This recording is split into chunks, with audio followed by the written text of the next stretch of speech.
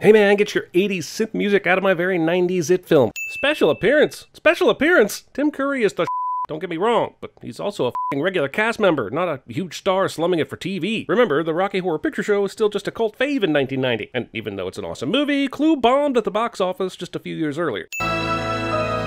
Damn, Dick, pick a lane. Either go with the aggro slasher synth style in the opening credits or this lush languid score. My horror boner's getting confused. Much like CinemaSins, Derry is a dick to movies. That was some terrible CG lightning. I'm guessing they must have saved all their effects budget on the spider alien at the end of the movie, and it's gonna look spectacular. You know the movie's going for a real sense of terror when they get the director of Halloween 3 and Aloha Summer to come aboard. Chief's gonna have a cow when he sees you nosing around, Mike. Having a cow. This show's script screams, I have seen this recent phenomenon, The Simpsons, and are hip to the new catchphrases the younglings are spouting. There's something terribly wrong here in Derry. If Mike pronounces the word terrible this way, why doesn't he make the same sound for Derry? This dude has Charles Barkley syndrome. Hey, I'm the cop, you're the librarian. Strangely enough, I'm the cop, you're the librarian was the very last game my college girlfriend and I played together before she left. Did Pennywise leave that random picture of Georgie just to f with Mike? And that's not an original picture or anything. So does he have a photocopier down there in the sewer? Where does he get the ink? Also, why is Mike even still alive? Nowhere does it say Pennywise can't kill adults. In fact, nowhere does it say what Pennywise is capable of or not capable of doing. Kinda hard to have a rooting interest when I have zero clue what the f***ing rules even are. May 28th, another killing today. Dictation narration. Diction? But I hope I'm wrong. Oh, I hope to God I'm wrong. Dear killer clown, God in hackneyed heaven. This music and line delivering is straight out of a daytime soap. What is this, Days of Our Pennywise? In case you confused it with the Hampstead Heath subdivision in eastern Sacramento. Taggart steps onto the moors as the fog curls around his ankles. God damn, there's a lot of imaginary narration while writing in the first few minutes of this f***er. I feel like there should be a narration of me writing this sin. Wait, I am narrating this sin, but that's in the future. Not when I'm actually writing it, but by the time anyone sees this, it won't matter when I wrote it. So am I technically narrating this right now? What is reality? Sorry, I had to run to the ER to treat an aneurysm. Okay, carry on. It's cold. It's also fish sticks, so does it really matter? Besides, if they're gonna hire somebody to mangle one of my books, might as well be me. Said by a character in an adaptation of a Stephen King novel where Stephen King did not write the screenplay. It's not what I do, Audra. Writing is what I do. And ponytails. I do ponytails. What I meant to say is I do writing and ponytails.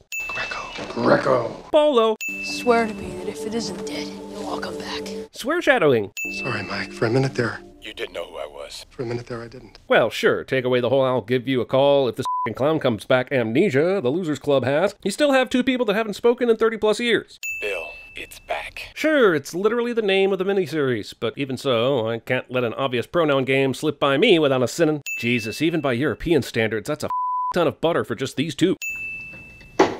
What was up with the lighting in cellars in the 80s? Them shits never worked. Yuck, you've got cooties all over me. Based on the signs of a fever that Bill is showing, I'm guessing if anyone got cooties from that exchange, it was Georgie. Don't stay out too long or Mom will have a bird. What's next? Is someone gonna have a llama? A fruit bat? An orangutan? I gotta be honest, this actually looks like fun, but it also means that this street is at a perfect slope for this boat to float at a consistent pace all this way. And that's some bullshit, since everyone knows there are no elevation changes in Maine. He had plenty of time and opportunity to prevent this, so getting his arm bitten off is 100% on Georgie. Hi, Georgie. Iconic moment. Even though Bill Skarsgård definitely kills it in the remake, Tim Curry is the OG of Nightmare Fuel, and thus shall be recognized with the removal of a sin. I, Georgie, am Pennywise, the dancing clown.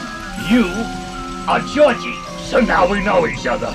Right? I guess so. Kids. Sad scene made less sad when one is distracted by the weak-ass rain machine on display. It literally looks like 4 angels are pissing on them. Damn, can anyone in this series umbrella properly? They only brought 3 for this entire funeral party, and no one's using it to cover the priest, whose open Bible is getting soaked? I don't want you ever coming in here again, son. Do you understand? So I'll immediately leave you alone in the very room I forbade you from entering. Also, oblivious overbearing adult does something oblivious and overbearing in a Stephen King property cliché. And slowly zoom, now look up like you saw something strange in the ceiling. Continue zoom, now gently cup your hand to the side of your face like your cheek is your long-lost lover. And faster zoom, and a dissolved older version of yourself in the same very normal and natural position, and perfect. Where do we collect our Emmys? I forgot. How could I forget? Says everyone who remembers liking this movie and then watches it almost 30 years later. Hey, I thought this was jolly old England, but this driver's on the left side. This is an American tragedy. Come on. This isn't the best made-for-TV Stephen King adaptation, but it's no sometimes they come back. No, you don't have to be quiet. He's on his this yours? So she doesn't know him. Is she an architect groupie? Are those a thing? I have so many questions.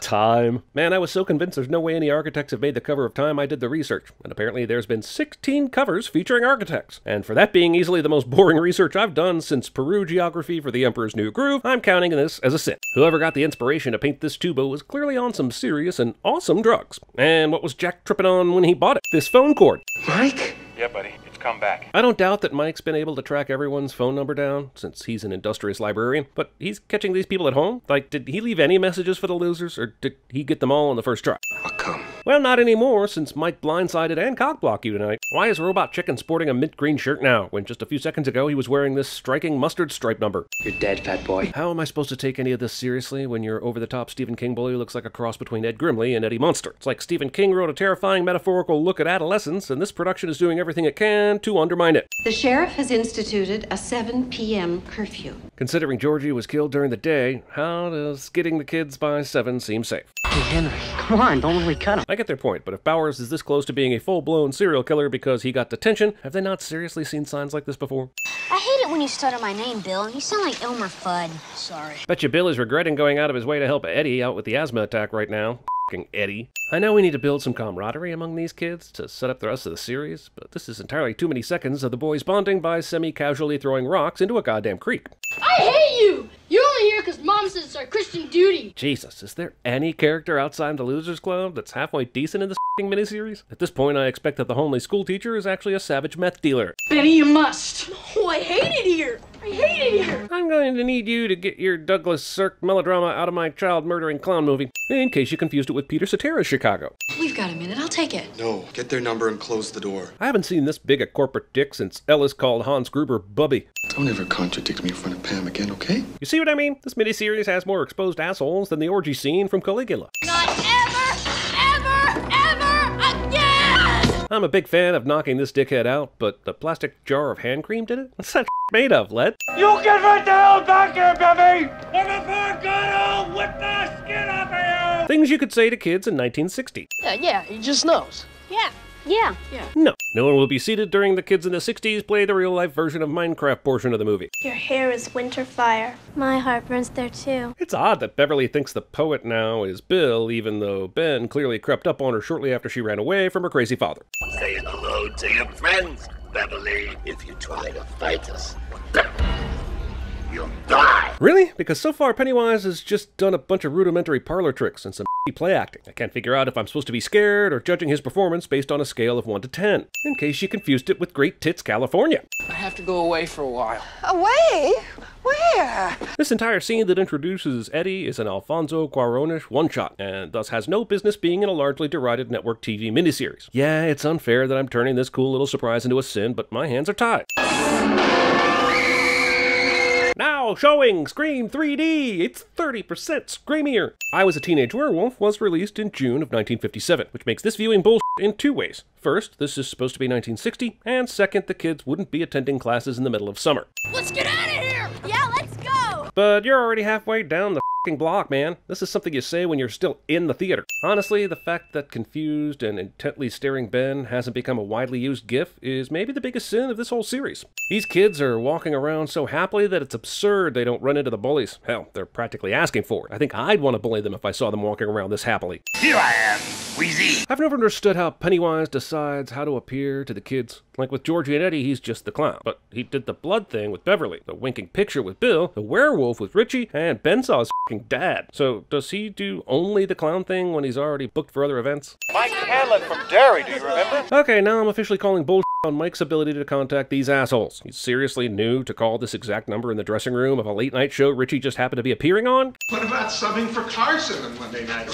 Who's gonna sit behind the desk and make funny? Based on the stand-up routine we just watched, not Richie. Let Leno do it. I don't care. Among the many atrocities of Pennywise the Clown, the worst may be its role in advancing Jay Leno's career. We now go to 6 human children in their natural habitat, sitting exactly like actual children sit, and not at all as if they'd been posed by an overzealous staging department. Ah, sudden Teen Wolf prequel. What is with all the goddamn puppies on the wall here? Don't get me wrong, I love a good puppy picture, but do they hold any educational value to be of service in this classroom? Howdy, partner. Give it here. The biggest mystery of this movie is how the Bowers knows the path each of these kids takes home. Also, how does Benedict Cumberbatch Jr. choose who to bully on a given day? Has Mike done anything to him? He's not even really affiliated with the losers yet. It wasn't a clown at first. It was a werewolf. I've been lenient with these incessant flashbacks, but considering we are in Mike's flashback right now, there's no way he would remember this part of this conversation. You're gonna get a surprise. You're gonna get such a surprise. And you're gonna get cake and ice cream and maybe one of those bounce house things, whether you like it or not.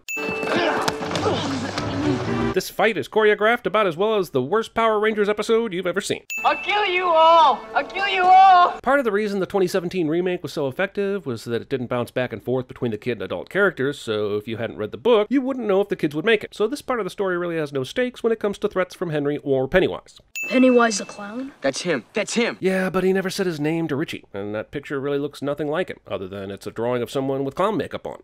It.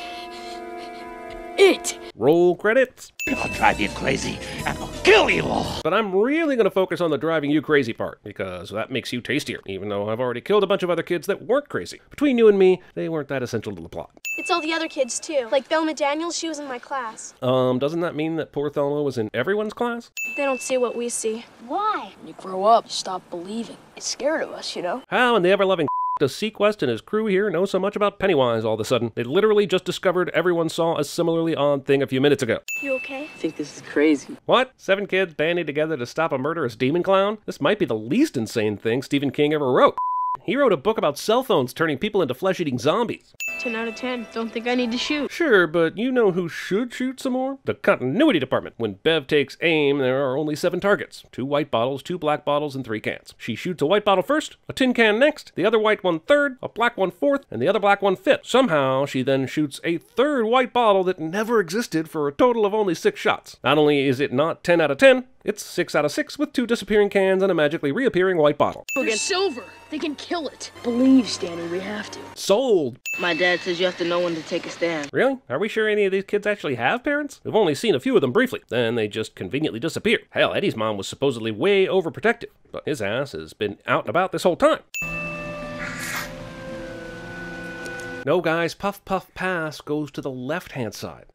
It was weird enough Henry could track the kids through town, but now they're pretty far out here in the goddamn woods, and he's in perfect stealth position? And guess what? They're not coming back out. I guess these guys are totally okay with murder now after trying to stop Henry from carving up Ben earlier. Okay, so I get that it is a shapeshifter, but does this mean it can also manifest physical things? Did it cut off part of its own body and leave it here? Did it go shopping for an actual costume it could wear? Pennywise Predator Vision. Also, what the hell, man? We haven't seen the perspective from Pennywise at any point of this series, but just because it has a murder boner from Evil Victor, we're gonna see the carnage through its eyes? Are we still in Stanley's pre-bath flashback right now? How is this bully's death in Stanley's flashback? Starting to get the sense that maybe they didn't think the structure all the way through. You know, I'm a little worried about this character named Belch eventually getting typecast. Huh, I guess the shitter was full. Wait, Pennywise killed Victor and Belch, but all he did was turn Henry into David Bowie? Hands, quick! I have absolutely zero idea of what's going on right now. It appears to me as if instead of shooting at it like they'd talked about, they had a secondary plan to hold hands as a luminescent turtle shell floated over them. I mean, what was the fucking plan here? Duck and cover? I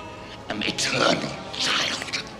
I am the eater of worlds. And I suddenly realized I sound much eviler with a British accent, so I'm going to workshop that for this finale. Nice, Tim got a head start on his makeup removal for the day. Swear to me that if it isn't dead, we'll come back. I swear. Swear. I swear it. Peer pressure. Swear. Oh, it's a sweet, completely innocent promise to defend each other in the future. So moving. I wonder if it reads as moving in the original book. Reading. Sweet Jesus, Stephen, what the man?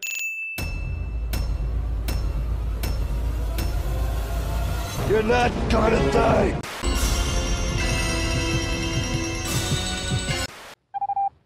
A message from the CinemaSins universe.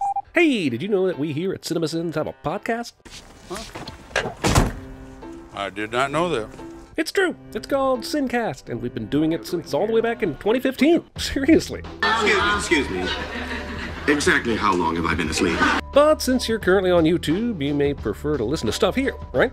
You're goddamn right. For that reason, we're debuting the official Sincast YouTube channel. Yes. You'll be able to listen to sober movie analysis.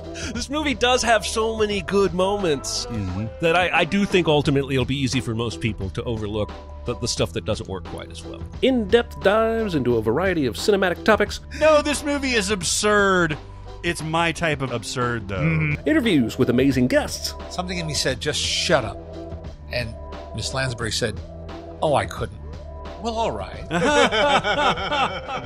And she sang the first couple of lines a cappella, and the place went wild. And much, much more. Yeah, it wasn't until I watched you in bed at the hospital that he finally gets the girl at the end. I want a whole list of alternative titles.